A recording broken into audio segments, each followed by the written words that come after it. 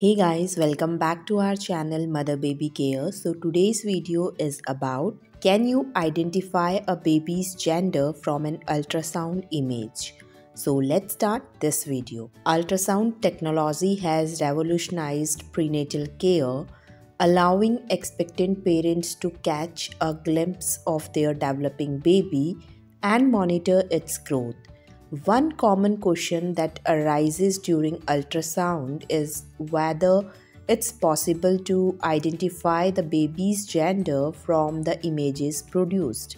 While ultrasounds provide valuable information about your baby's health and development, determining gender is not always as straightforward as it may seem.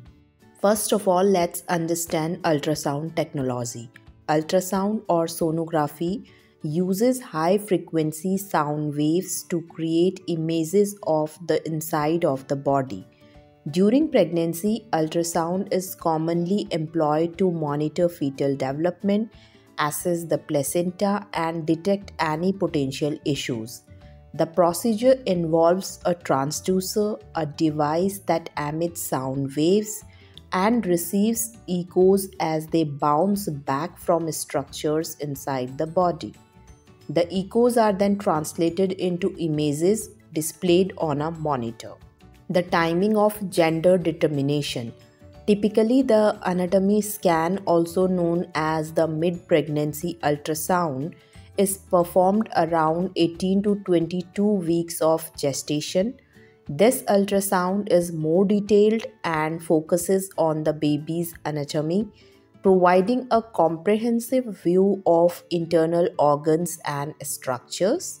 It is during this scan that some parents hope to learn the gender of their baby. The challenges of gender identification. While it's possible for a trained sonographer to identify the baby's genitalia during the mid-pregnancy ultrasound, several factors can complicate this process.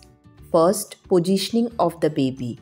The baby's position in the womb can affect the visibility of certain anatomical features. If the baby is in a breech position or has its legs crossed, it may be challenging to obtain a clear view of the genital area. Second, gestational age. The accuracy of gender identification can be influenced by the gestational age. Before 18 weeks, the genitalia may not be fully developed, making it more challenging to determine gender. Third, sonographer's expertise.